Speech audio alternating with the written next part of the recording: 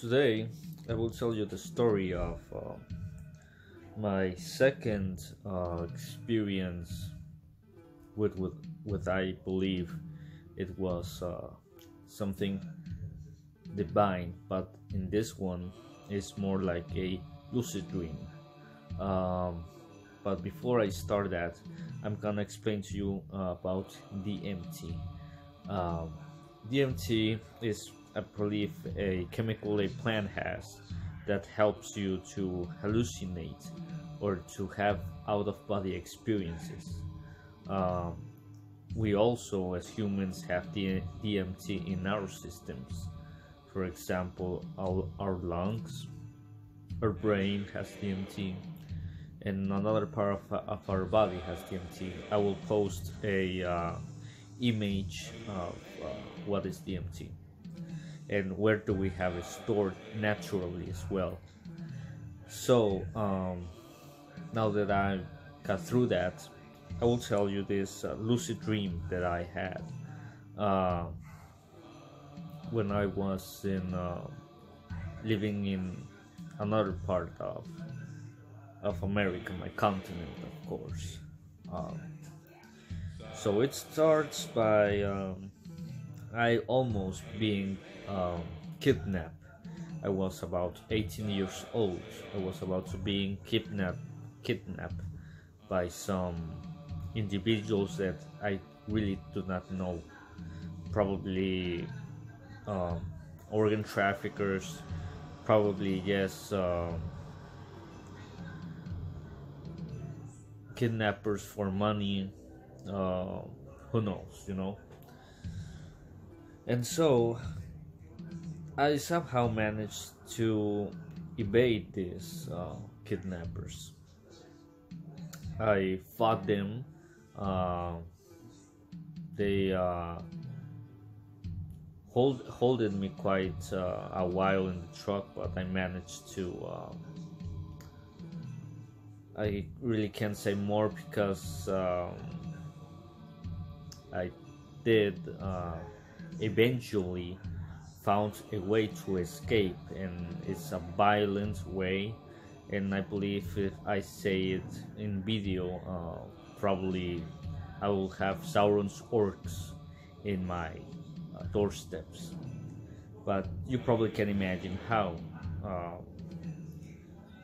Well, I managed to escape nonetheless. I don't know if those two survived, though it was two kidnappers. I don't know if they survived from my idea of escaping them, from my brilliant idea, I will say. And so I told my parents about it, since I over there live with them, and they sent me to another place. Place is a forest area. It was a cabin, and I was set over there for 2 months for the things to calm down more, because we didn't know if those kidnappers had other allies that probably wanted to avenge them or wanted to finish the job against me. And so I eventually was living for 2 months in an unknown location, forest area, in a cabin.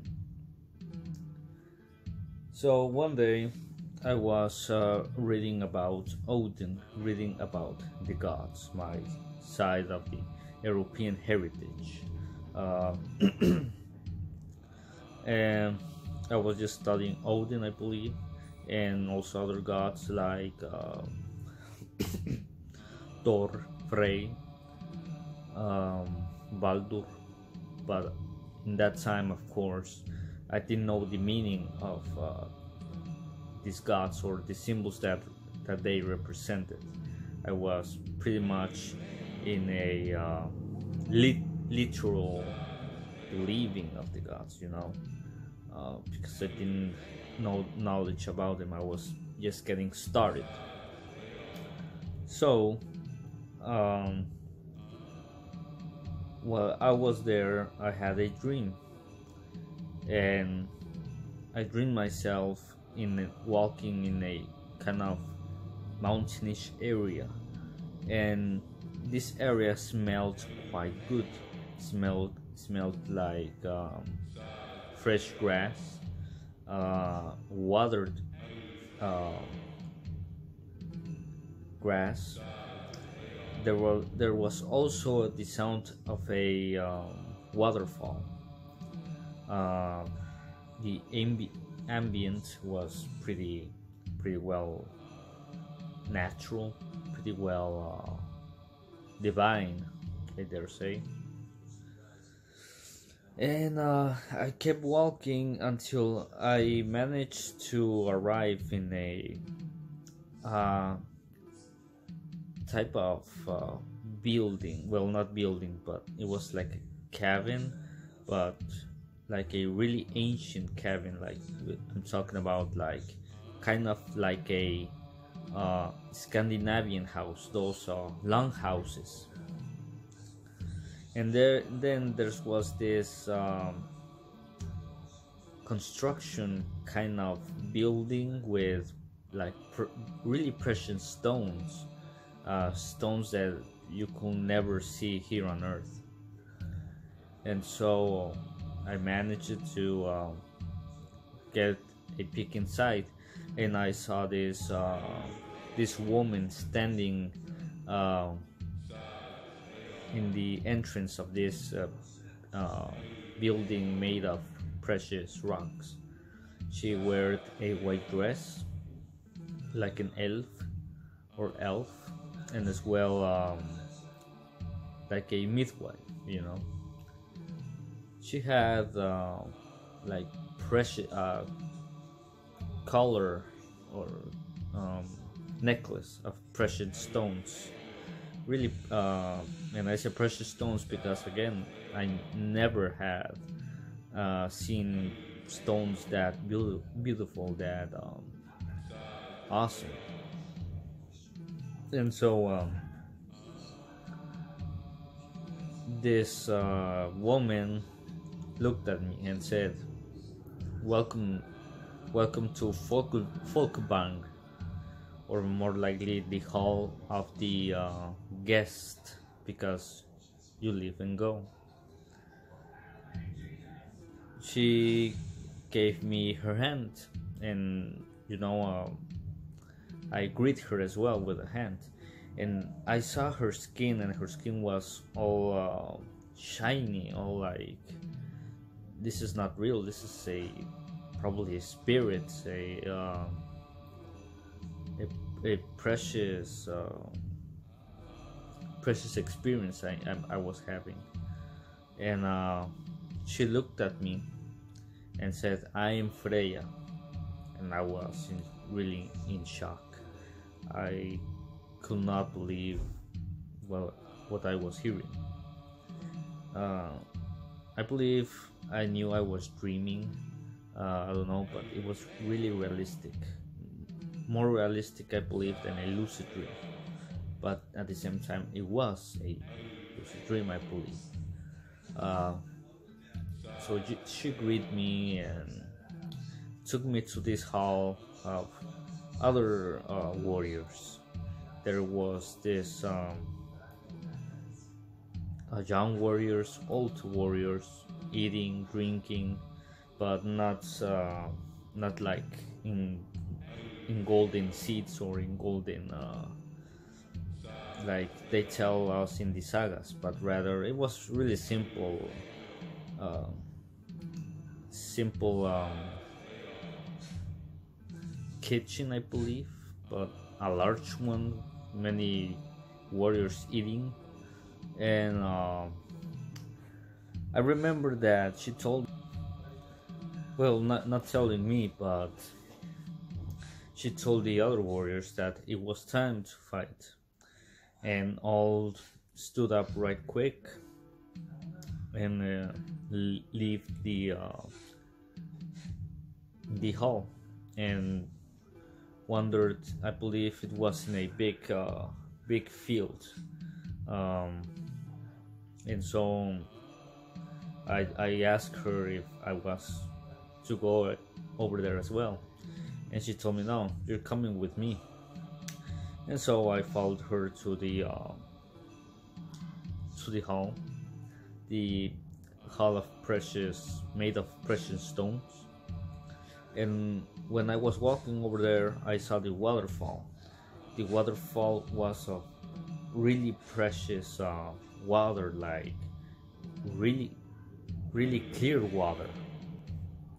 It was made of, it was really clear water, and never seen water that clean in the real life, in this world.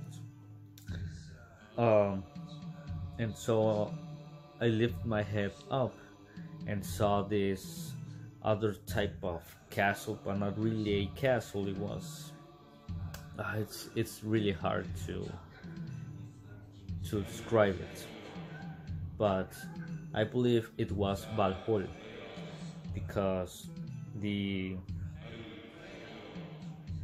the building, castle, however you want to call it, was made of the top was made of golden shields, and in them there were like eagles flying around it, um, as well as it felt like really a peaceful place, and I was really surprised. And I believe um, over there it was kind of a bad hole. Excuse me. And so I followed Freya where she wanted me to go, and she led me to this place of many weapons. I believe there were swords, axes, arrows, bows, you name it, all ancient weapons. She gave me a sword, an Uthberth with a blue ribbon in it, and as well a hand axe, combat axe. And then she as well told me, come follow me again. I followed her to this fountain. She had a fountain apparently where she saw everything what was going on in the world. So I followed her, and she made this thing with her hand, and I could saw those two kidnappers that tried to, of course, kidnap me. And she said, they are looking for you. You must be ready to fight. And of course, when she said that, I kind of like go down, like laying down like this, and then just going down really fast. And I heard this thing in my ears, like the noise they make in the movies apparently when they see someone fall, you know, like that type of noise, like wind going really hard in your ears while you're falling. And then I saw this white light, and boom, I was awake again, and I was quite in shock. Then that same day I decided to investigate what was this. So I first investigated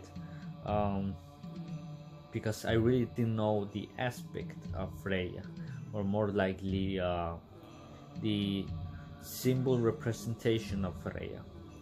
And so I looked down in Google, pendant of Freya. I was hoping to find a kind of a stone thing like she had, and for my surprise I found this image. Exactly, this image is how I saw her in my dream, and I shit you not that I have never in that time saw this image before I indulged into investigating my ancestors past from Europe. and I was quite in shock when I found out that, as well as the cabin. I don't know if I can find the image. If I did, I will post it as well. And it was kind of like that, the image, but as well, I kind of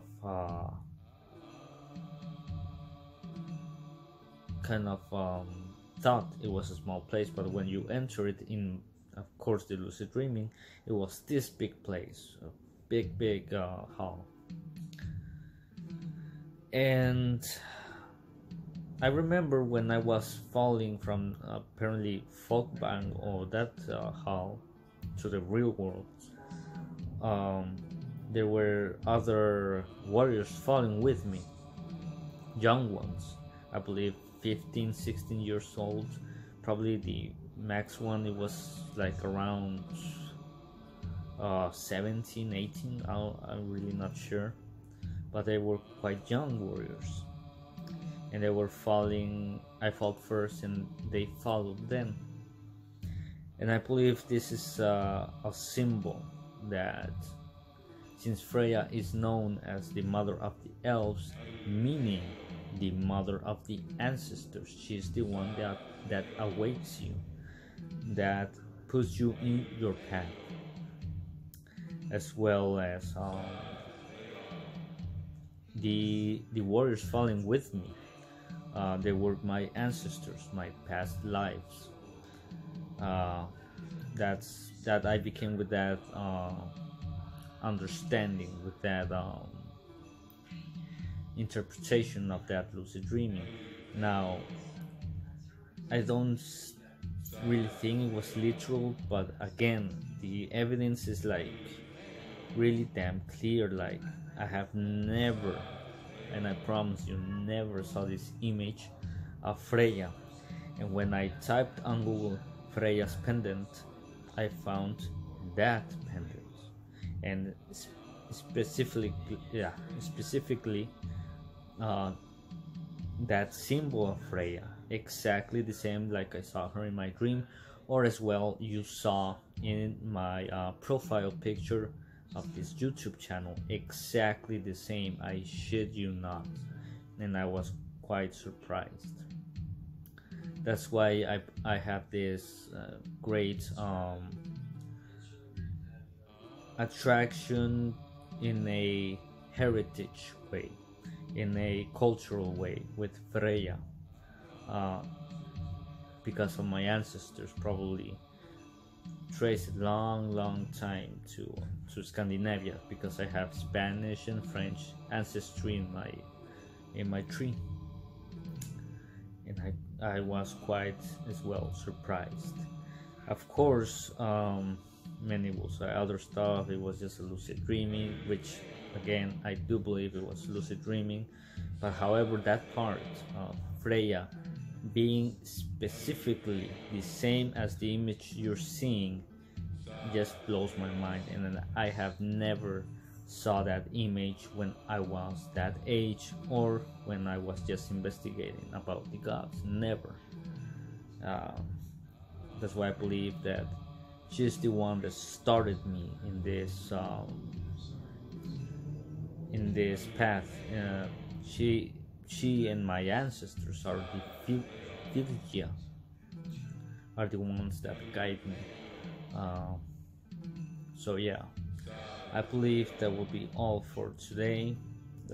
Thank you for watching, and of course, see you guys later.